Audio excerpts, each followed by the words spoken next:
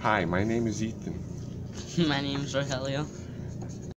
And our app is called the Basic App to Notify Authorities of Non-Authorized Abductions. This is a face recognition app that helps to find missing people by comparing a self-taken picture to a database of missing pictures. Users have the ability to upload an image to the web app of suspected missing persons, and this app compares the image using matching facial features.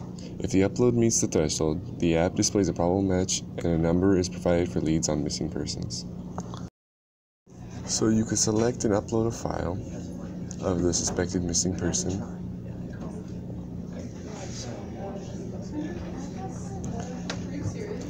And hit search. It takes a few seconds to check the database of the image you uploaded, and we'll match it with the person who thinks is most suspected to be missing with the phone number.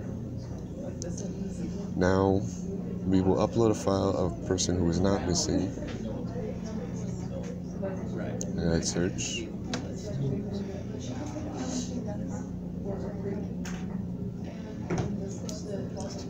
And because this person is not in the database of a missing person, there is no match.